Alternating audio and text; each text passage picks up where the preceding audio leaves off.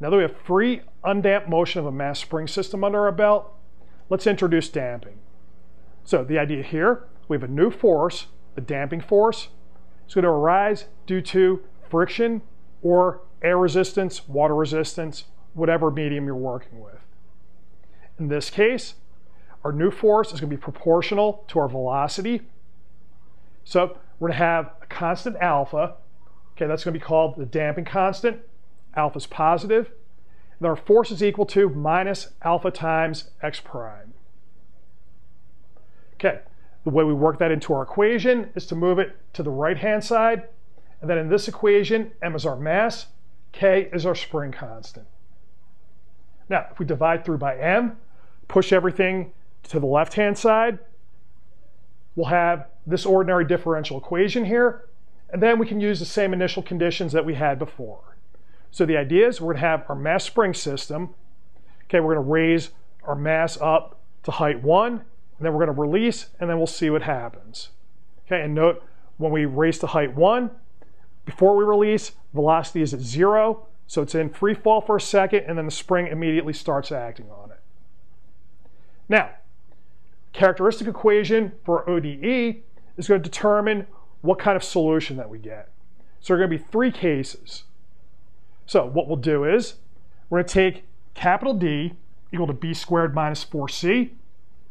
If D is negative, we're going to call our system underdamped. If D is positive, it'll be overdamped. And if D is equal to 0, we'll have critically damped. So for this video, we're going to take a look at what happens when we're underdamped.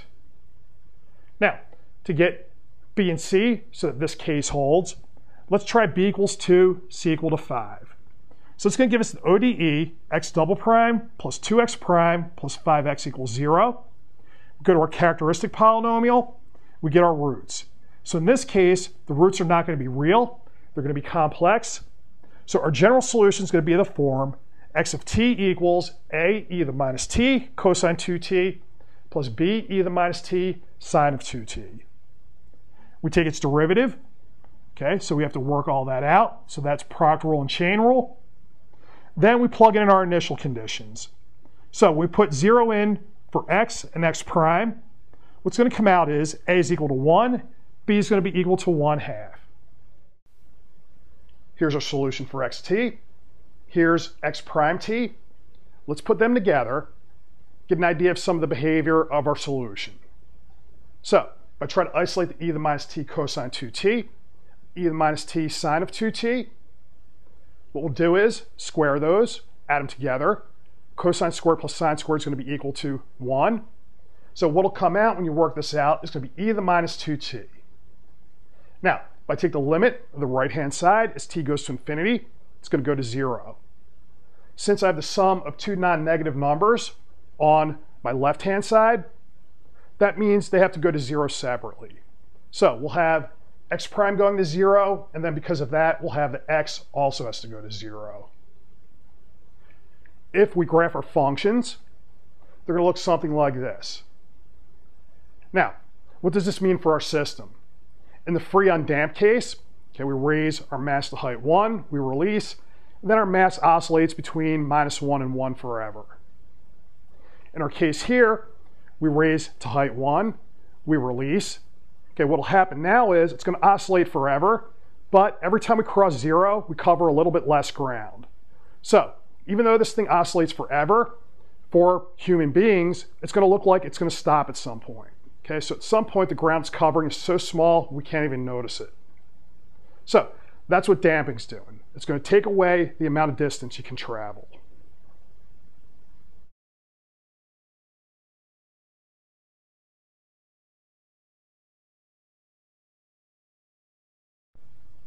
Let's take a look at our trajectory in the phase plane. Now what we'll do is x1 is equal to x, x2 is equal to x prime. We're going to pick a t, run it through our equations. It'll give us an x and an x prime. We'll plot that point in the x1, x2 plane. If we let t run over all points in our domain, it's going to give us a curve we call the trajectory. So the idea here is we're going to plot position against velocity, and then our trajectory just tells us how position and velocity hang together with our solution. Okay, so we don't want just the points though, we also want to know about the slope field. So the idea here, we're going to take x1 and x2, take the derivatives with respect to t. What comes out, okay, since we're looking at autonomous ODE, we can rewrite those derivatives in terms of x1 and x2. So do that as so. Then I could divide these. So that'll give me a formula for a derivative of x2 with respect to x1. Now, that's going to have a formula in terms of x1 and x2. The way we think of this is going to be the slope of the tangent line to our trajectory at the point x1, x2. Okay, let's take a look at a few points. So we'll pick good points for t. So that's going to be 0, pi8, pi4, pi halves.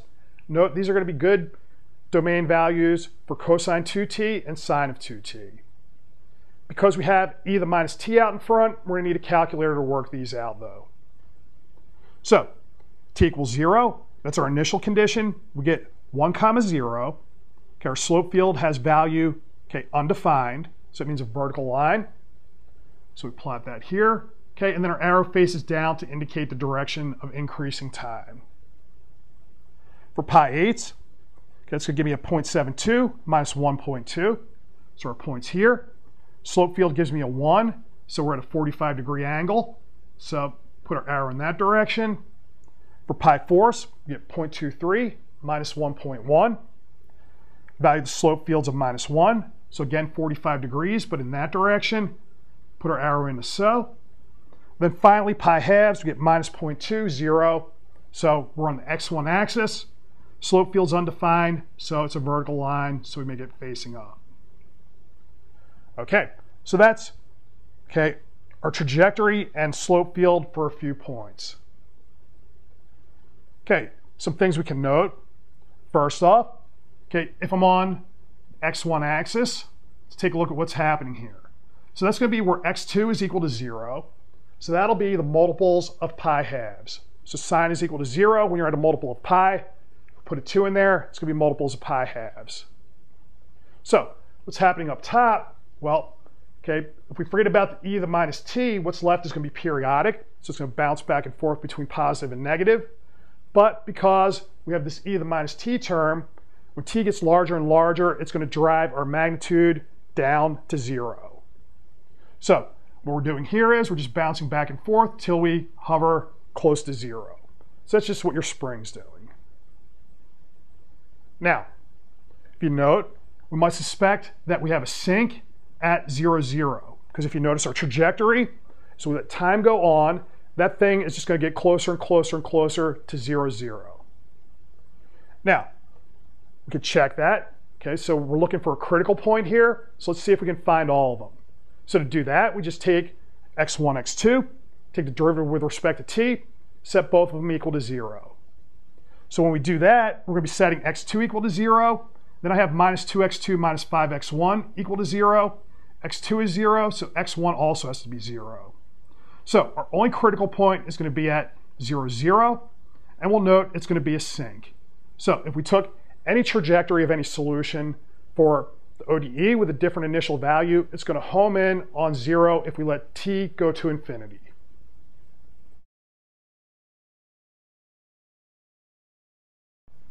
Now, if we want to get all trajectories for solutions to our ODE with different initial values, we're going to use the same trick that we used in the free undamped case. So, there what did we do? We only considered a certain type of initial value. Then we exploited the autonomous property to show that if we have a solution to our ODE, by time shift forward or backwards in time, we get another solution to our ODE. Then we found a set of initial conditions. So if we took all the trajectories, they covered the entire plane, which means we have all initial values covered. That's just time shifting to get to one of those. Now, in this case, same idea. Instead of raising to height 1, we're just going to raise up to height A. And then that's going to give us, okay, when we work it out, this will be our explicit solution for x and x prime. That's going to give us a spiral. It's going to start at A0 instead of 1, 0.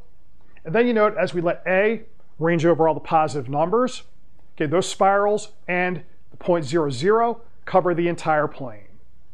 So we'll have all of our initial conditions covered if we time shift. Another thing to note, if we have any overlaps, okay, so note in the free undamped case, we had ellipses. The ellipses didn't overlap. In this case, we'll have overlaps as we consider all positive A, but the only way we get overlap is if we have a trajectory sitting inside of a larger trajectory. So it's going to be small spiral sitting inside of larger spiral. Let's take another look at our slope field. So our formula for slope was minus 2 minus 5x1 over x2. Here the slope is for the tangent line to the trajectory at the point x1, x2. Now, if I'm on a line going through the origin, then x1 over x2 is going to be fixed. So that means on those lines, our vectors coming from the slope field are all going to point in the same direction, depending on what side of the origin that you're on. Now, if I pick a few values for, say, our m, multiply by minus 5, okay, what do we get? So for instance, if this minus 5m is equal to 2, then you'll note our slopes are going to be equal to 0. So that means on this line here, x2 equal to minus 5x1 over 2. Okay, that's going like this. They're all going to have horizontal vectors coming off of them. If we have, okay, our m undefined, so x2 equal to 0, that's going to mean we're looking at, okay, the x1 axis, and then our slopes are all going to be undefined, meaning we have vertical tangent lines. So along the x1 axis, we have all vectors pointing down or straight up. Okay, and then you could check out a couple others just so that you believe this. So for instance, if we had minus 5m equal to minus 1, that would be this line here. And then our slopes are all minus 1, so they're going to be at 45-degree angles. Now, in general, okay, we can do what we did for free undamped motion. There we could check the sign of the slope in each quadrant. Here things won't break up so nicely. So the idea would be we find the line where, okay, our slope equation is equal to 0 and undefined. If we know both of those lines, then our regions are determined just by checking one point for positive or negative. Okay, well, we've already found that this line gives us, okay, our slope field equal to 0, and then our x1 axis gives us slope field undefined. So we'll have these four regions here. Okay, if you take a point in each region, then you'll see you'll have negative slope in this region, positive slope here and here. Okay, and that'll agree with what we had when we checked this line. As a final note, let's consider the general ODE, x double prime plus bx prime plus cx equals 0, where b and c are positive, b squared minus 4c is negative. So this is going to be the ODE for the general free underdamped motion of a mass spring system. Okay, one thing we need to worry about are the solutions for this ODE, in fact, damped. So what we mean here is, if you notice in the example we looked at, we had e to the minus t in our solution, and that's what drove everything down to 0. So one thing that could go wrong is, if we had, say, e to the t, then when I release our mass, we're going to oscillate, but instead of damping down to 0, we're going to get wilder and wider oscillations. Now, if we consider the characteristic polynomial for this equation, we take its roots, what we'll notice, we get minus b over 2, and then we'll have some imaginary term. So we stick the imaginary term into cosine and sine in the general solution, and then this minus b over 2 is going to go into the exponential part. So now, since b is positive, you note this thing is going to be a genuine damping term. So as we go off to infinity, that's going to drive everything down to 0.